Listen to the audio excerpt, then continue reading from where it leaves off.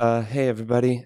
I'm JJ with Purse, and tonight I wanted to rap a little bit about full nodes and full node implementations in general, but in particular, my project that I'm working on at Purse, which is called bcoin.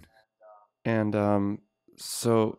DJ, kick it up. Let's hear it. Last time this year, I was making Bitcoin D into a shared library, making calls directly, finding consensus consistently. Just a compile time option, just a small change to a configuration file. Submitted a pull request, then it was met with disgust. 2 years later, I got no options left. Gotta get something off my chest. I can't use core, they slammed that damn door. But I ain't no phony, I ain't one of them bronies. I looked at your Bitcoin D, but there ain't nothing to see. This code is horrible, almost incorrigible. This shit ain't clever, there ain't a damn good thing in here.